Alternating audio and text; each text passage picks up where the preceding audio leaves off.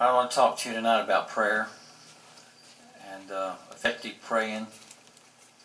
Lord, we ask that your Holy Spirit be upon us and anoint us. In Jesus' name, amen. We'll start with this. Christ was never random in anything he said or he did. Never random. Everything he said and did was according to the will of his Father. He heard what his Father said, he said it, saw what his Father's doing, and he did it. Never random. How much of what we're doing is random? Now, the wisdom of God is to pray his will. His will. Prayer is so needed, but so ineffective. Let me ask you, how many of your prayers are answered? Our prayers are mostly need-based. Prayer, worship is need-based. I need to worship so I get something from God in my worship. It's about us instead of him. Sermons, need-based. Church is what they advertise, what they promote, what they do. It's need-based. In fact, one of the major principles they say is find a need in the community and meet it. Gifts, need-based. Even the gifts of the Spirit are need-based. What do we mean by need-based? We mean the needs of man. It's all about the needs of man, if you can see that. It's not about what God wants, but what man wants. Not what about God needs, it's what we need. Human praying, human will, human opinion, human compassion, human needs, all ends in the soul. In the soul. We've talked about in Hebrews 4:12, he said the Word of God divides between the soul and the spirit. We have to know what soul and what is spirit. We have to know that. If we don't know that, we're good way off somewhere on things. We want, the Lord gave me this a little while ago. We want God to divide the waters and give us deliverance from our problems. But he wants to divide between the soul and the spirit. That's what he wants. But what are we? Oh God, you see this Egyptian army. You see these problems. Divide the waters for me so I can go pass through, and then you close it back in on my problems. And so that's what we're really focused on for the most part. Now, all this human praying ends in the soul. It can only end in what it begins in. What it begins in. God seldom answers. Why? He will not be manipulated or bargained with by our soulish prayers, our bind the devil, go in the devil's camp, take back what he stole from me. They've never got any of it anyway. They just sing that song. Our weeping, our fasting. I know a dear brother, pastor, and his wife was sick, and he fasted and fasted, and she died. He was very distraught over it. But he never said he prayed for God's will. I'm going to tell you something now. Your will and my will is pretty strong. And we really want what we want. Is that right? We want what we want. And God better do it. And Lord, if you do it, I'll testify and I'll tell how great you are. We are to pray, Father, your kingdom come in them. Who are you praying for? Pray for the will of God, the kingdom of God. Kingdom of God is the government of God. He said, our Father, Jesus said, pray, our Father who is in heaven, holy be your name, your kingdom come. Your kingdom, your government, your will be done. Praise God. In earth as it is in heaven.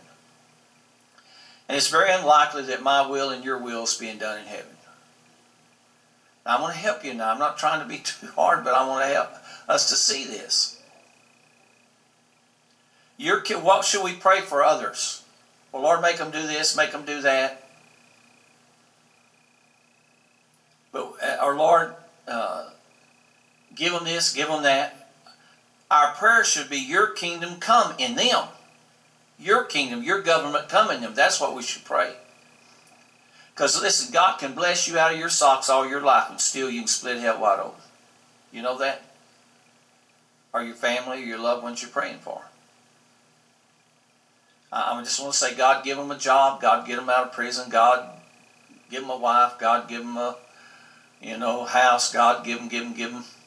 What do they really need? They need God. They need God. Your kingdom come in them. Christ be formed in them. That's what we should pray. We need to pray for the absolute restriction of our soul. The absolute restriction of our soul. The division between the soul and the spirit. Wisdom and understanding in a situation. But we have to be careful what we pray for. Instead of praying for our wisdom and understanding, let us pray rather that the will of God be done, and that He keep our soul under His hand. He keep our soul under His hand. Now, soul, self, that's what we're talking about. That we not move into presumption, presuming that we know what God wants and what God ought to do and how God ought to do it. We're so full of presumption. Am I only talking about myself? We're so full of presumption. We presume to know what God wants, and I need to rephrase it. We presume to know what God should do, and we tell Him what He should do. Praise God. We need to move out in the will of God, not in presumption. We must not project our thoughts, and our will over ourselves or others. People call in for prayer, and they say, send in your request. And when they do that, they'll tell you what to pray for. You can be praying for somebody in the prayer line, you get to them, and before you can even start praying, I want you to pray for this, I want you to pray for that. You do. Well, you just stand there, I'm going somewhere, You do. That's presumption, telling God what to do. Rarely do you ever hear someone say, I want the will of God. I want you to pray that His kingdom come, His government come, and His will be done in this situation. We're afraid to pray that. But I'll tell you, if you'll pray it, it's very liberating. It's very liberating when you pray, your will be done. Try it.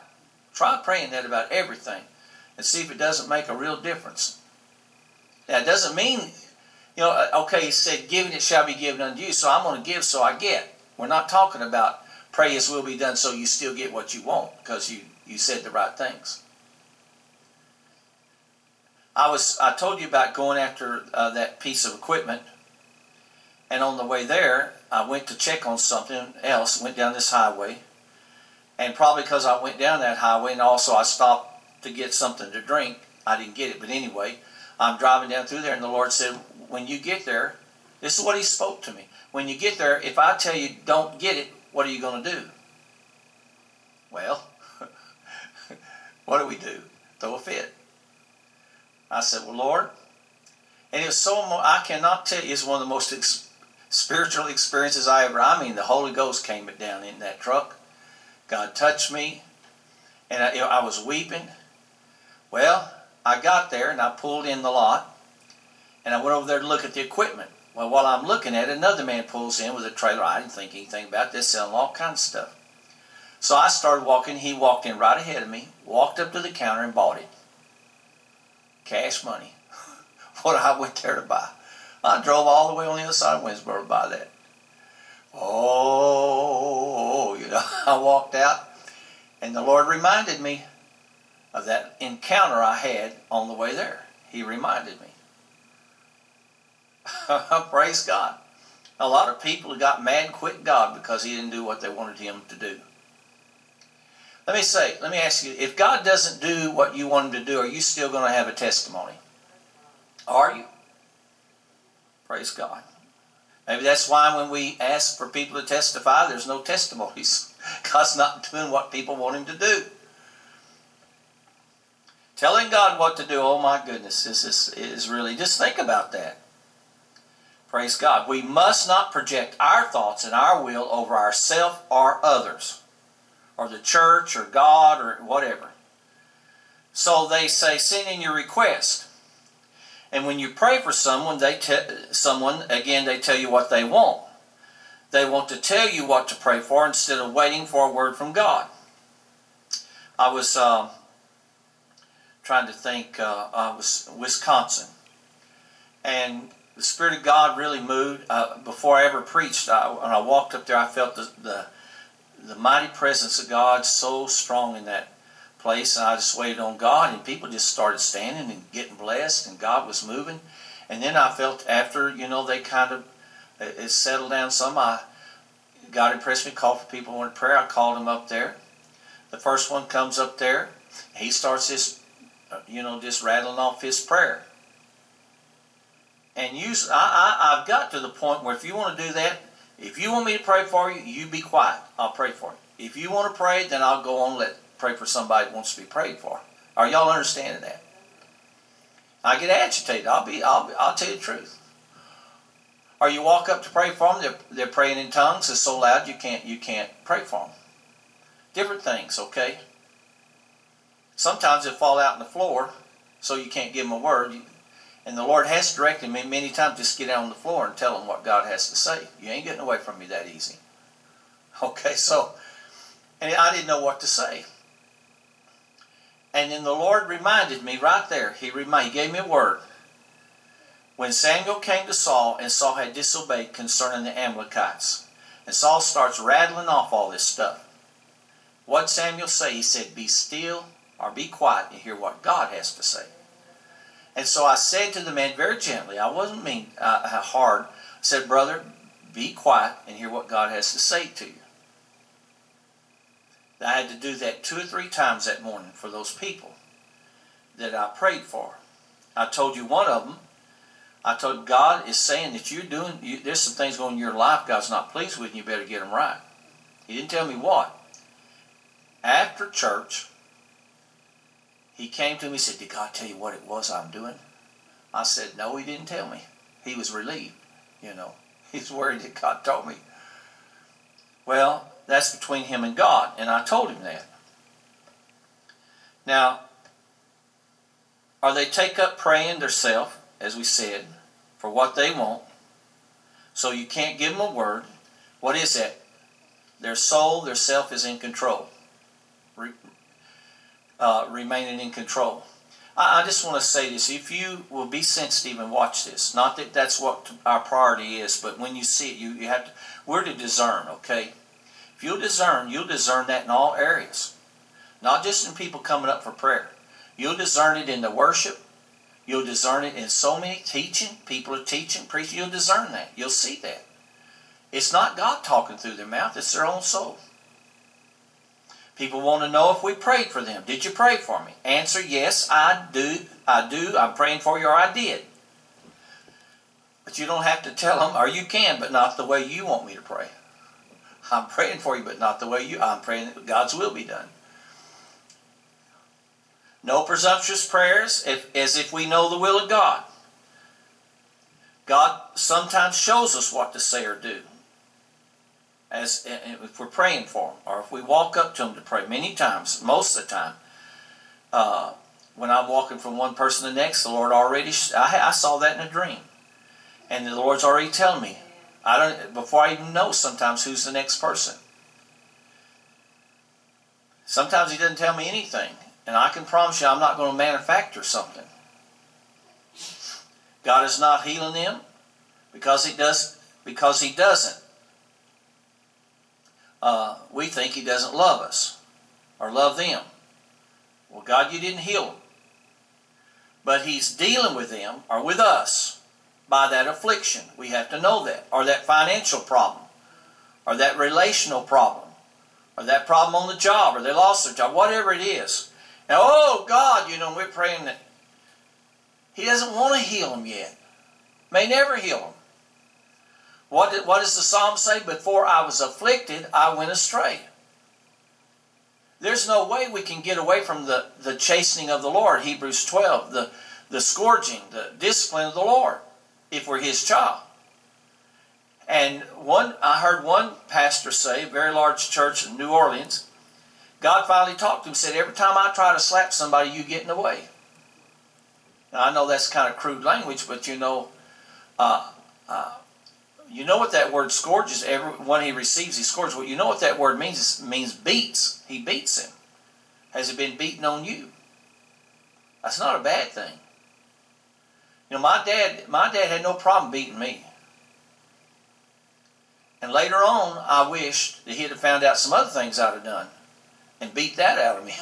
You know, I wished he had them. Don't you want God? Don't we want God to beat out of us whatever needs to come out of us? Not if we want to do what we want to do, and we want to run our life, and we want to be in charge. I'll tell you what, go ahead and be in charge of your life. You won't end up where you want to end up. I'll promise you that. You will not end up where you want to end up if you're in charge. Praise God. Amen? I don't hear any amens. You be quiet now.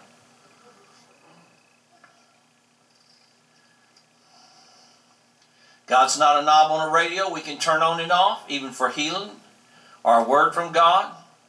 He's not a genie in the lamp. Rubbing, He'll come out and say, what do you want? You can live with pain. Did you know that? You can live with pain. How many in here have pain sometimes?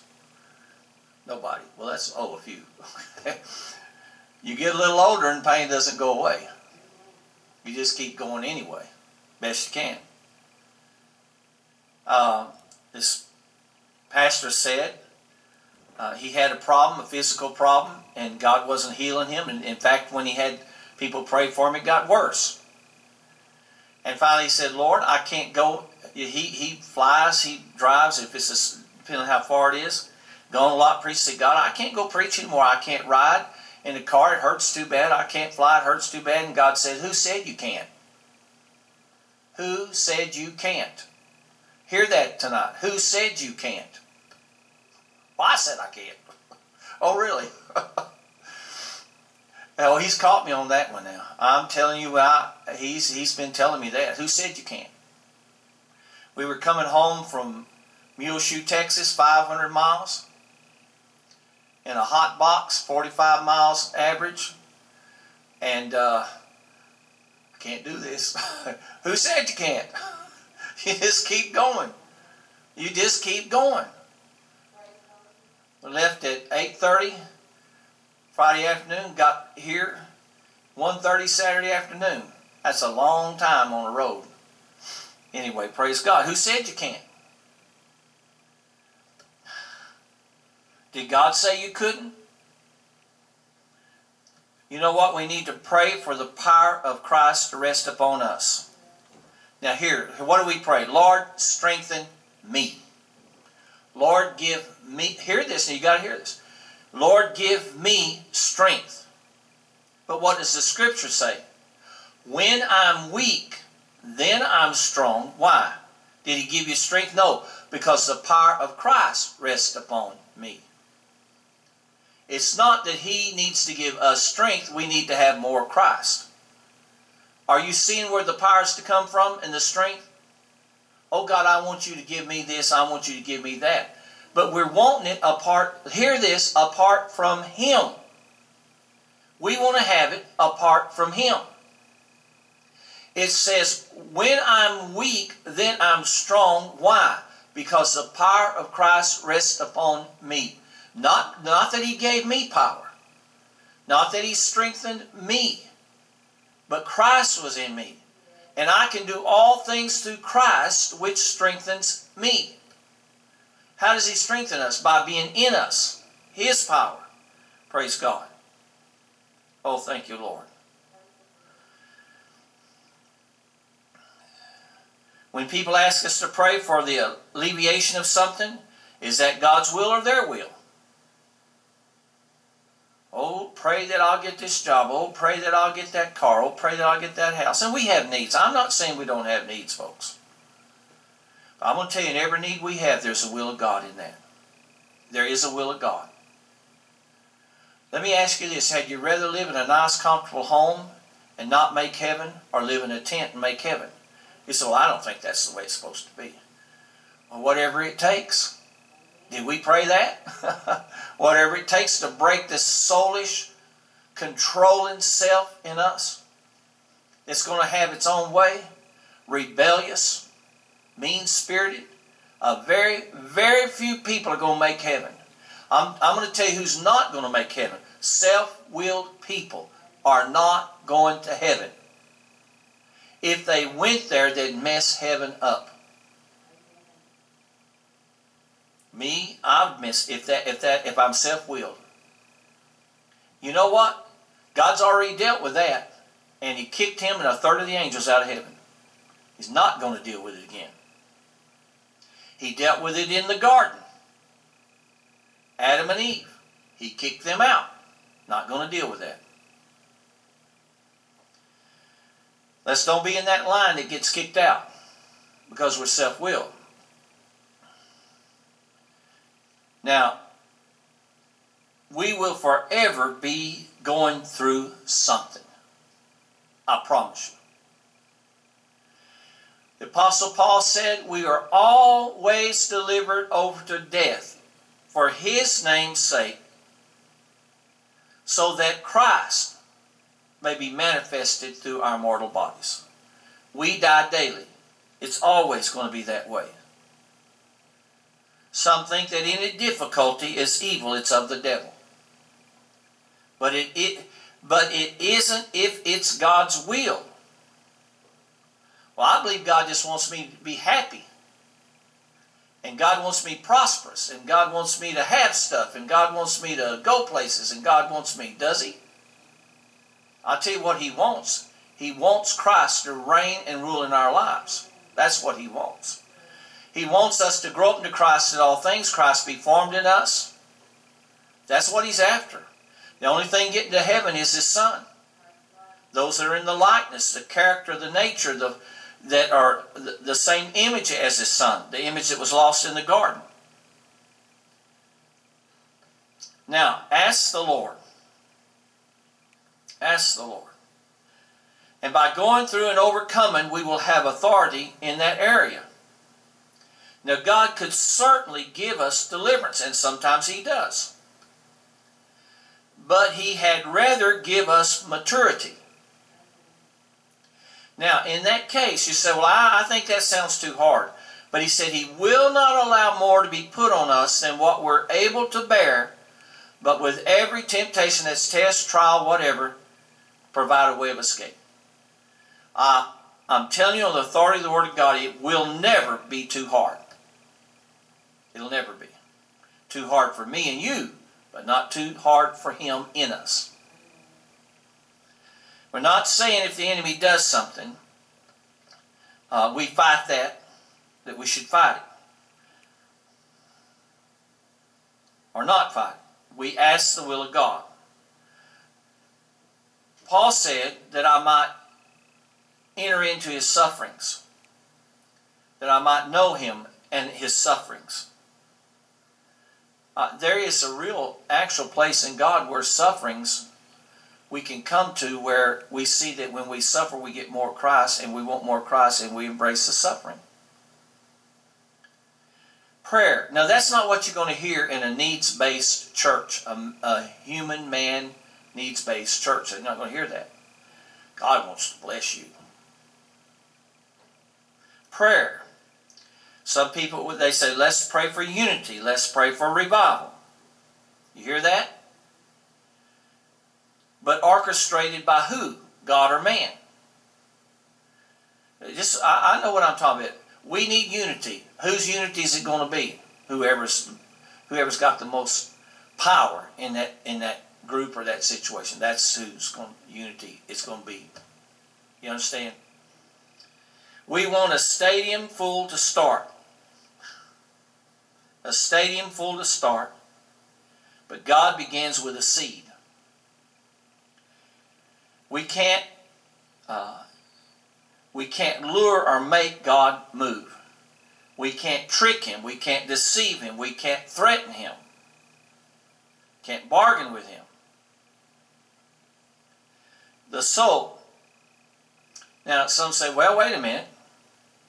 Jacob, when he was running from his brother Esau, he was laying there, had a rock for his pillow, stopped to sleep, had the vision of the ladder going up to heaven, angels ascending and descending. He woke up and said, surely this was the house of God, I didn't know it. He was so overwhelmed, he said, he made a commitment to God. If you bless me, I'll give you 1/10 of everything I get.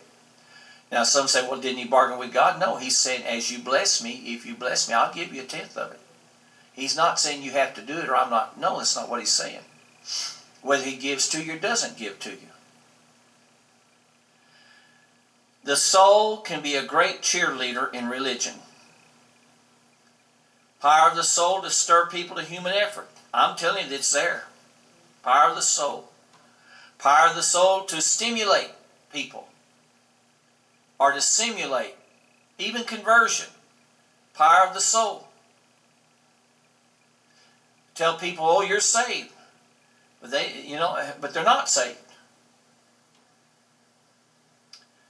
We were in a place, and this other speaker there, he said, all you that want to be filled with the Holy Spirit, you come up here. Well, in just a few minutes, he said 7 of them got filled with the Holy Spirit.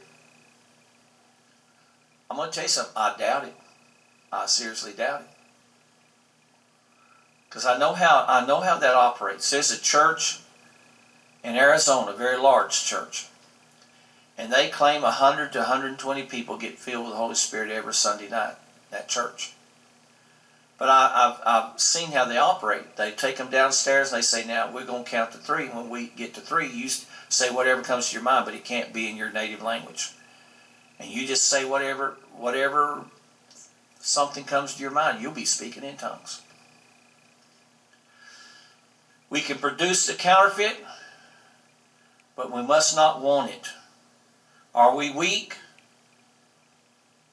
No, we're strong. Oh, that we would become weak to our own will. I'm going to tell you, the way to power with God is the way of weakness in us. Unless we become weak, we'll never become strong. He said He chose the weak things of the world. If you make yourself strong, then you eliminate yourself.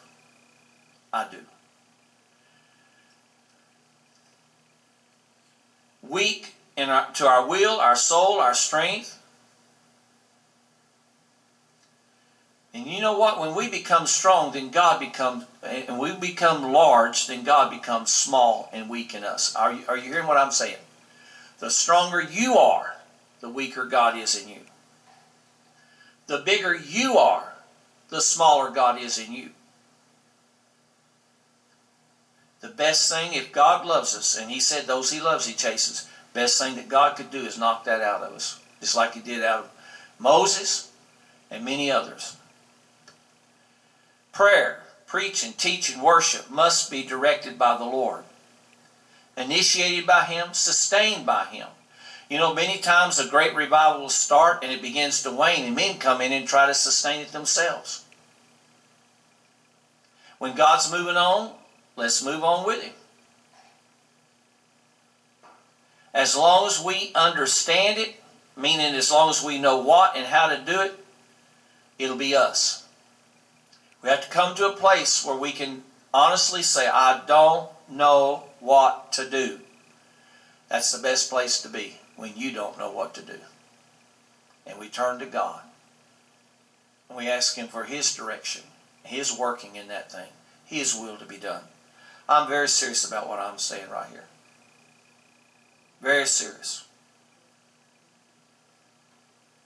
God's got to get that out of us. Our self-will. God remains small when we understand, we know how, we know what. Never seen anything or anyone stumble or wander into the will of God.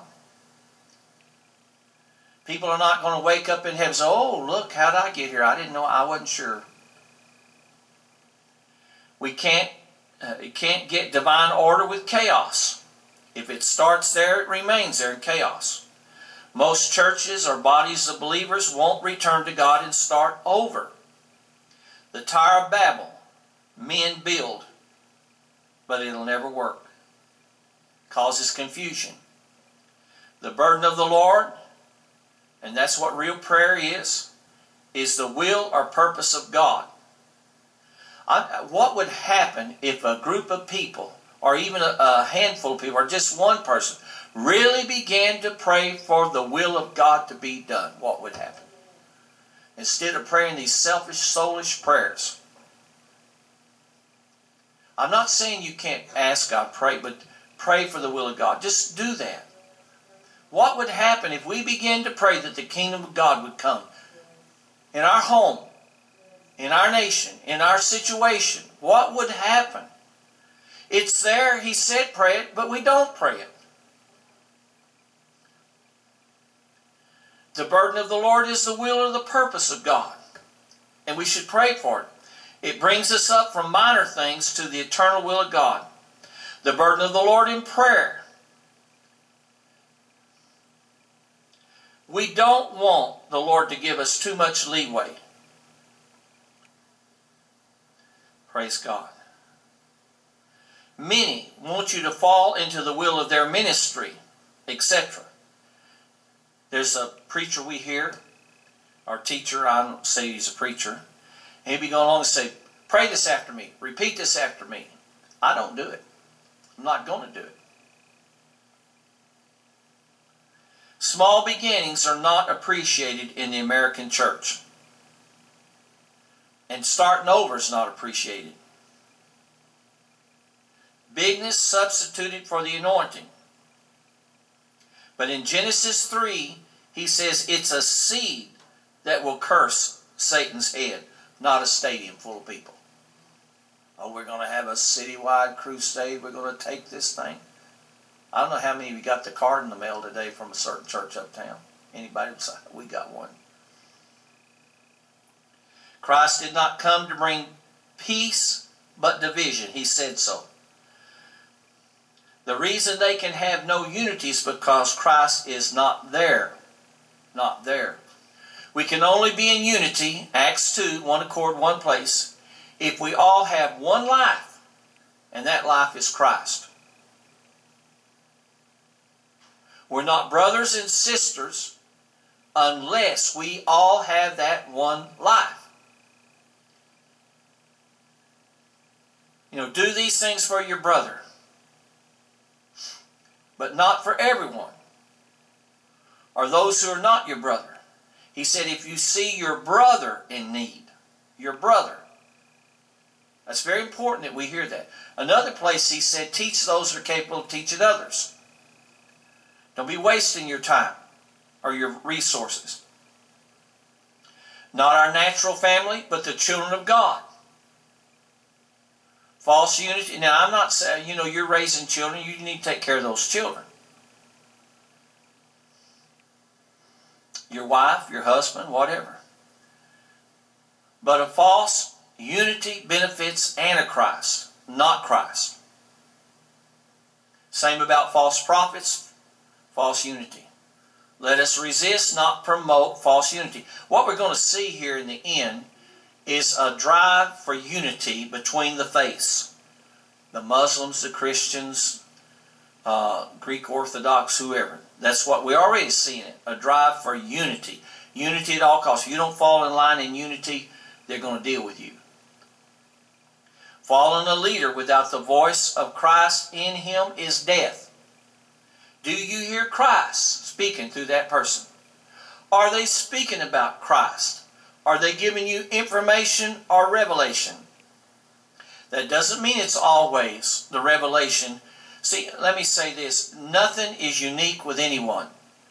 I'm not the source of anything, and neither is anyone else. Christ is. It doesn't mean that we can't hear a good word from someone and spread that good word. It doesn't mean that, if it's revelation. but there's too much parroting of information. Now, is Christ directing you to do it? Christ is not divided. We need to ask, is Christ in it? We must discern His voice, not my pastor, what my pastor said, the TV preacher, the book, the Pope, denomination. The bride follows Christ, Revelation 14.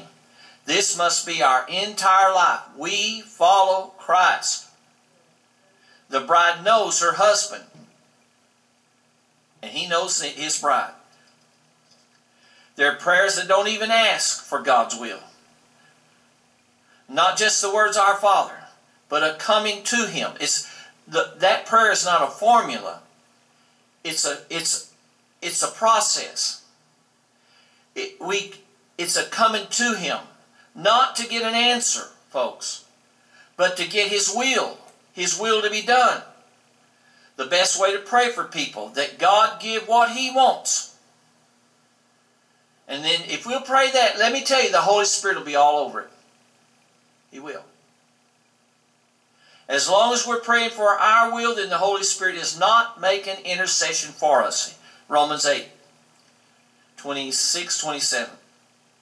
We're not in control. If we are, then the Holy Spirit is not. Praying for the coming of the kingdom of God, the will of God, into a person. Not praying for earthly kingdom, positioning, unity, blessing. When we pray for daily bread, that's in that prayer. Give us this day our daily bread. That's not just physical bread, but revelation. He gives seed to the sower, bread for the table. And the bread is His presence. He says so. It says so, and you can even see that in John chapter 6. We do not know how to pray as we ought.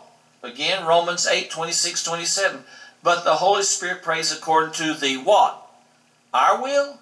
No, the will of God. The will of God. That's how the Holy Spirit's praying. This is the only thing the Holy Spirit prays for, is the will of God. Your will be done on earth as it is in heaven. And I'm just about right here at the end. We must pray, Father, Your will be done in our soul. In our will, in our emotions, in our thoughts. I'm telling you, I have to do some hard things sometimes. And I don't want my emotions, my thinking, and my will to get involved in it. That's a terrible thing. It's going to cause a lot of problems if we do that. I want His will. Is that what you want? His kingdom, His government. I want to be under His government, not under my government. We're to bring every thought into obedience to Christ. And who is and what is Christ? Christ is the will of God. He is the will of God. Praise God. Will you stand with me? Thank you. Praise God. Praise God.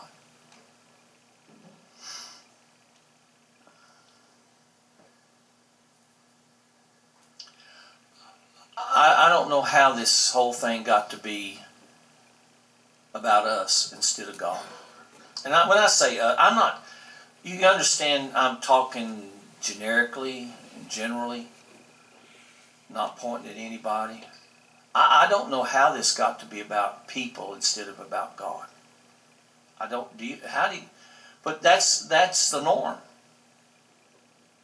We're so self-centered and so about ourselves. What we want, how we feel, how we want to feel, what we want to have. May God deliver us from that. If He doesn't deliver us from it, we're in trouble. Amen? We are. There's no hope. That self-will. Again, that self-will is what brought Lucifer down and brought Adam and Eve down. And millions of others. Self-will. Will you come and stand? We'll pray for you this afternoon if you allow us to. Praise God. Thank you, Father. Thank you, Father.